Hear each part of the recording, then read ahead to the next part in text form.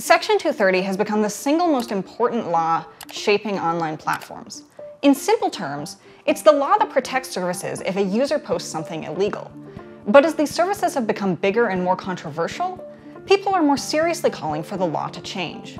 If you have any kind of problem with Facebook or YouTube, somebody's probably proposed fixing it by changing Section 230. And as pressure in Congress builds, those fixes could have huge consequences for the rest of the internet. When 230 is created, it is created by people newly creating this nascent internet. Our laws shouldn't remain stagnant as they were 25 years ago. It doesn't mean we get rid of them. It means we change them. So let's talk about how we got here. In the mid-90s, a lot of the internet was message boards. Some tiny and independent, others on bigger services like CompuServe, Prodigy, and AOL. And when a user posted something libelous or otherwise illegal, a couple of court rulings effectively punished companies for moderating content. They basically said that if a site took down some posts, it could become legally responsible for other posts, while just letting a service run wild could keep companies out of trouble. Lawmakers thought this was a bad idea. So when they passed the Communications Decency Act in 1996, they included Section 230 to settle the question. The first part says that interactive computer services, apps, websites, newspaper comment sections, AOL, and so on, can't be legally treated as the publisher of their users' posts. The second part says you can't sue a platform for good faith moderation efforts. Overall, the point is simple. When a site or app accepts user-generated content, it typically doesn't accept liability for that content, no matter how it moderates. A lot of conservative politicians have gotten this wrong, claiming there are separately regulated categories of platforms and publishers, and that moderation makes you a publisher with more legal liability. In reality, Section 230 was literally written so this wouldn't happen. So some of these same politicians have tried to roll back or abolish Section 230 to change this, trying to make it tougher for sites to suspend users like former President Donald Trump. As you know, I have long been concerned about Twitter's pattern of censoring and silencing individual Americans. Why do you block anything? Well, we have policies that are focused on making sure that more voices on the platform are possible. We see a lot of abuse and harassment, which ends up silencing people and having them leave from the platform. Now, the First Amendment also says companies probably don't have to publish speech they don't like, including Trump posts. But Section 230 makes it easier to fight a potentially expensive lawsuit. When Democrats like current President Joe Biden talk about abolishing Section 230, though, they're usually referring to a more complicated problem. If somebody slanders you in a YouTube video or criminally harasses you on Facebook, Section 230 says you should sue or prosecute the original offender, not the platform that hosts them. But on an internet with billions of users, troll mobs and automated systems can spread this content really fast, and going after each user is almost impossible.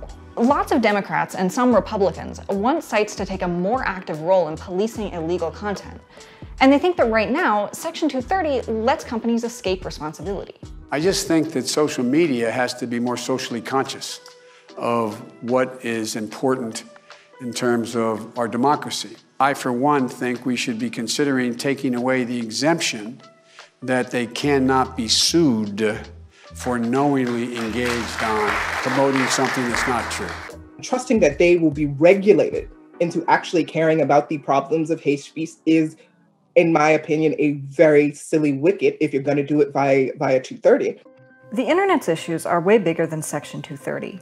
To explore them, The Verge held a panel discussion with the general counsels of the Wikimedia Foundation and Vimeo, as well as writer and researcher Sadet Harry.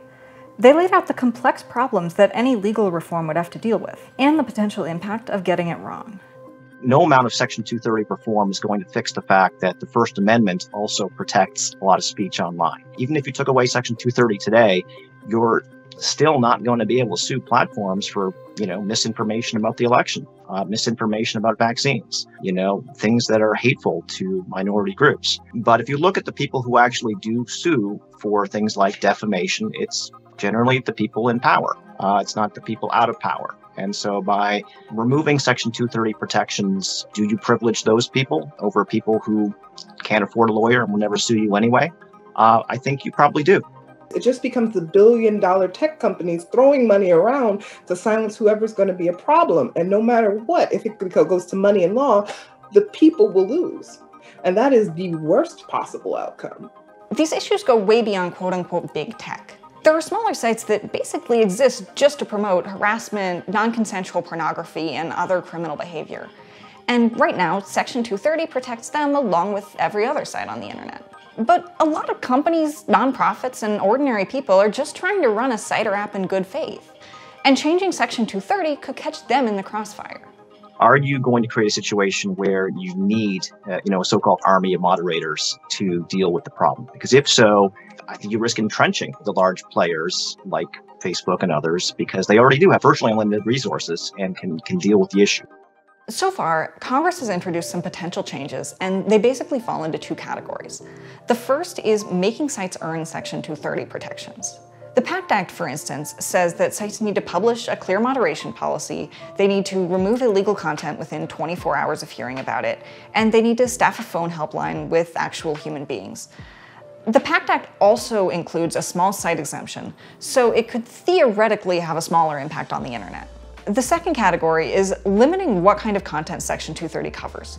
That's the goal of the new Safe Tech Act, which adds liability for a bunch of different offending content, including harassment and wrongful death. But when Congress has limited protections before, it's often accidentally created more problems. I really worry about the kind of abuse if there was overly broad restrictions on people's ability to host what is actually knowledge. I would want to make sure that any intervention was narrowly and specifically tailored without creating some of the kind of unintended consequences for real people that have made real people less safe. Section 230 doesn't cover copyright infringement, for instance. So sites have created takedown systems and automated filters to catch pirated content. But trolls abuse these systems to censor users, and the flagging systems make a lot of mistakes. And that is the crux of this, is that the same things that protects us, the same things that enable harm against us are intertwined. And that is what we're teasing out. And I am not comfortable with any discussion that pretends we will solve the problems of people or solve the problems of democracy with a large opening, one-size-fits-all discussion. Section 230 often gets looked at as the only tool in the toolbox. If privacy is our concern, we should focus on privacy laws. If it's data security, we should focus on data security laws. I worry about locking in sort of the technology of 2021. Frankly, I don't think we've got it right. The internet has real problems. And since Section 230 helped create the internet as we know it, you can blame it for some of them. But Section 230 also helped create a lot of what we love about the internet. So as lawmakers try to change it, the real question is whether good intentions will translate into good results. I ordered some potatoes. This is my fault, not the online company. This is what I received, 3 potatoes of this size. These kinds of things have happened to me often. I take the blame. We know that the virtues of technology have helped us very much get through this pandemic. But at the same time, there's so much we need to fix.